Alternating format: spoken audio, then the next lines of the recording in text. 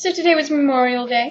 I didn't do anything stereotypically Memorial Day-ish. I did go to the movies. I saw Thor with my friends Janet and Ben. I liked it. My brother did not like it. I just genuinely enjoyed it. That might just say something about me. And I don't think it was just because Chris Hemsworth is attractive. I think it was just because I really liked the movie. It had a storyline that I appreciated.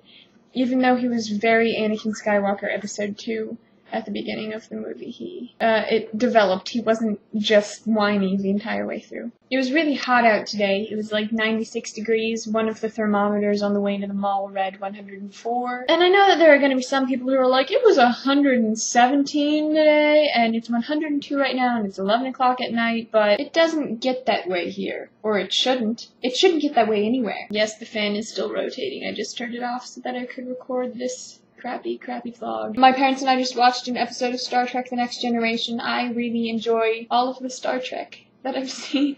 I am indeed a nerd, in case you haven't noticed that from these videos, whoever you are. It was episode 206, The Game. I had never seen it before, and I really enjoyed it. It was creepy and scary. Everything that show should be, I think. My parents are downstairs watching Unification Parts 1 and 2 right now.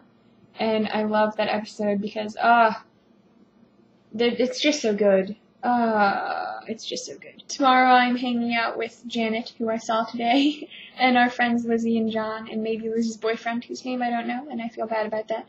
We were gonna play Dungeons and Dragons, but Lizzie doesn't think her boyfriend would like that, so we have to find something else to do.